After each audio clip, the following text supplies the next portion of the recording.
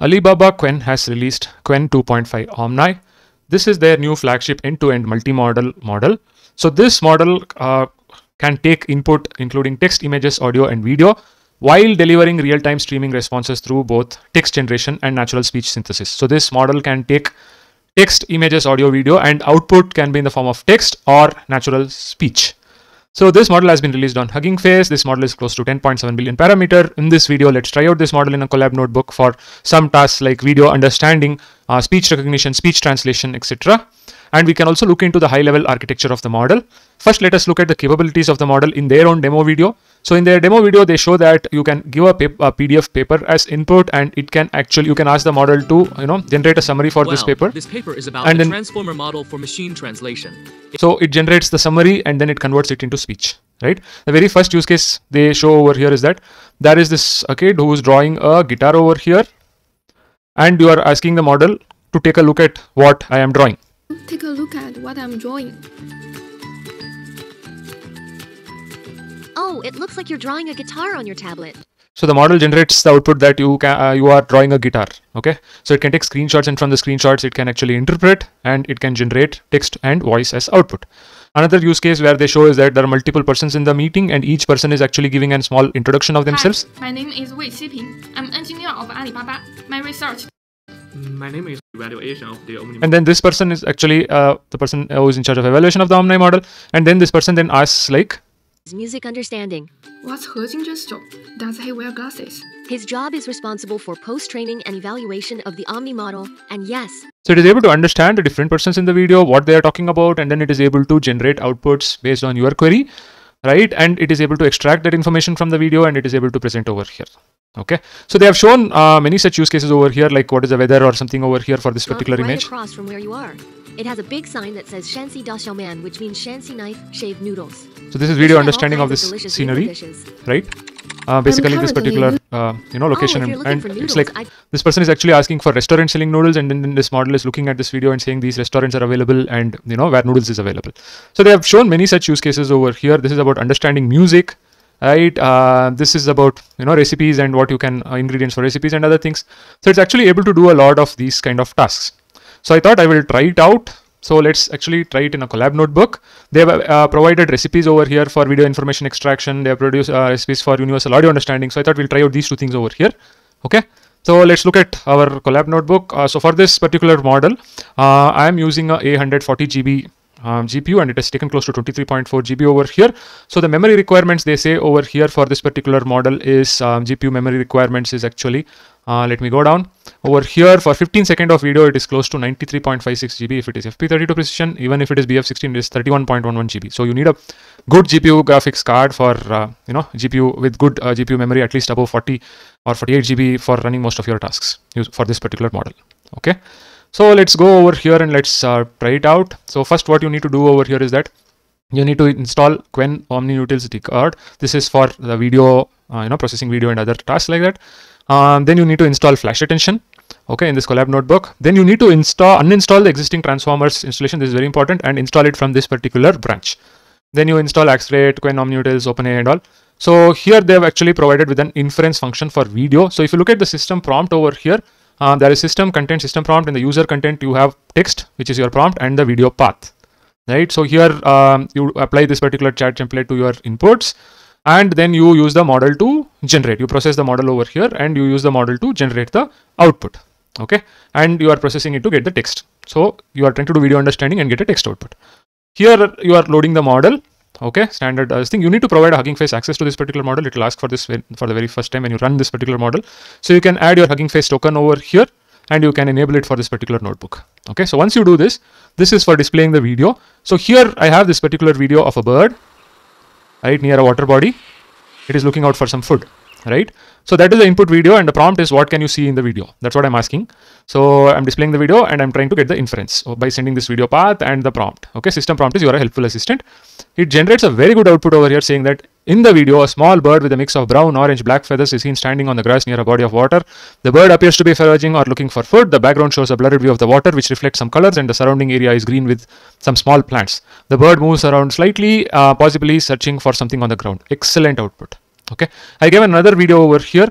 This is a what you call a person shopping in a vegetable market. So if you see over here, you have tomatoes, you have lemons, beans, cucumbers, dates, right? So I asked, what is this? What fruits are present in this video? It says tomatoes, avocados, lemons, dates. Green beans is not a fruit, but still it is now showing it over here, cucumbers. Okay, it's vegetables. It says the video shows a variety of fruits and vegetables. The fruits visible in the video are tomatoes, avocados, lemons, dates. Yes, they are fruits. Green beans and cucumbers are not fruits, but still. These items are displayed in a marketing setting with while people walking around and interacting in the background. I like this output really. Okay. Then I gave another input where we have this decorated chimes. Okay, swinging in a particular shop.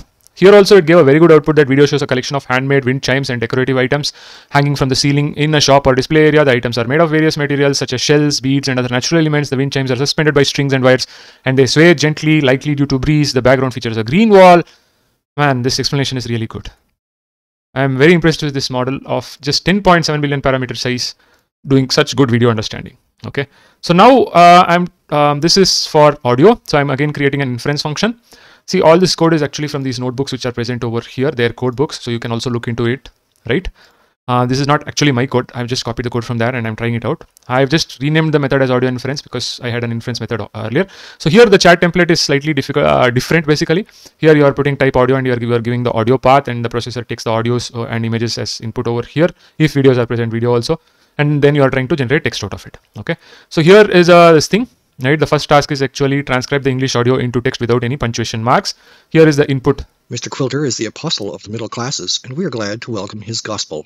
This is the input audio. This is the output which comes. Mr. Quilter is the apostle of middle class and we are glad. So it has done a very good job of you are transcribing the audio into text. Okay. So basically this is speech to text. Okay. Then this is listen to the provided English speech and produce a translation in Chinese text. Obviously I'll not be able to understand Chinese, but then I can copy this and put it into Google Translate and see. Okay. Let's play the audio. Mr. Quilter is the apostle of the middle same classes. Mr. Quilter is the apostle. Okay, fine. So let's go over here and say let's Chinese to English. Chinese to English. Okay, let's paste it over here. Yeah, so it's a Chinese translation. So it says Mr. Quilter is an apostle of the middle class and we are glad to welcome his gospel, which was the text which was present over here. So it has done it amazingly. This is about sound classification. So here you have this sound, more like a cough. So it says that, you know, this sound is actually cough. So here the prompt is classify the given human vocal sound in English. So this was the sound part of it. It's a pretty impressive model, I would say. Now let us go into a little bit about the architecture of this particular model. Let's try to understand a little bit about what is the architecture of this model, right? So if you look at the architecture over here of the model, they have something like a Qwen2.5-Omni thinker and a Qwen2.5-Omni talker. Okay, to which you give a video over here input. It could be text. Your text prompt is given as an input. Your audio is present, right? And the output is actually your text as well as your speech. So that is what it tries to get as an output. Okay. Now, if you go a little bit into details in the paper over here, what they are saying is that Qwen2.5-Omni is a unified single model capable of processing multiple modalities and generating text and natural speech responses simultaneously in a streaming format. To tackle the first challenge, we propose a novel position embedding approach named TM rope, which is time-aligned multimodal rope. This is a position embeddings for, you know, getting the output natural speech responses in a streaming format as well as text, this thing. So what they're saying is that they organize the audio and video frames in an interleaved structure to represent video sequences in time order. So to get the video sequences in time order, this is the multimodal rope. Okay, they are pushing a novel position embedding approach. So interleaving structure to represent videos and what you call video frames and audio. For the second challenge, that is getting the, you know, getting the output in streaming format and natural speech as well as text, they are creating this thinker talker architecture where the thinker is tasked with text generation while the talker focuses on generating streaming speech tokens. So the talker receives high level representations directly from the thinker. This design is inspired by the way humans utilize different organs to produce various signals which are simultaneously coordinated through the same neural networks. As a result, this architecture is end-to-end jointly trained with each component dedicated to generating distinct signals. So this is how they are doing it. Okay. To address challenges associated with streaming and to facilitate the pre-filling necessary for real-time comprehension of multimodal signals, they propose modification to all multimodal encoders by adopting a blockwise streaming processing approach. So in order to support streaming speech generation, they implemented dual track autoregressive models that generate speech tokens alongside a diffusion in time model which converts these tokens into waveforms, thereby enabling streaming audio generation and minimizing latency. Okay, further details are present in this particular paper. The key idea is this particular thinker and talker. So what they're saying is that to unify the modalities for video, what they are doing is that they are interleaving video and audio. You have a vision encoder, you have an audio encoder. These are video frames and audio this thing, right? So that is what they are doing over here, and your text is also present as an input. The prompt basically that is given to the thinker. The thinker's main task is to do the interpretation and of this and generate text output, and it also the talker takes input from the thinker and then it generates the audio. Very high level description of this model. Further details are present in this paper. You can check it out and you can understand more about the particular architecture. So what this model is capable of is real-time voice and video chat, natural and robust speech generation, strong performance across various modalities when benchmarked against similarly sized single modality models, excellent end-to-end speech instruction following. That is what they are showing over here. Okay, other benchmarks and performance is present over here. I'll not go into it. I'll put all the relevant links in the description of the video. You can check out. Hope this video was useful. This is definitely a very interesting model and it has an Apache 2.0 license, so it can be used for commercial purposes as well. Hope this video is useful. See you in another video.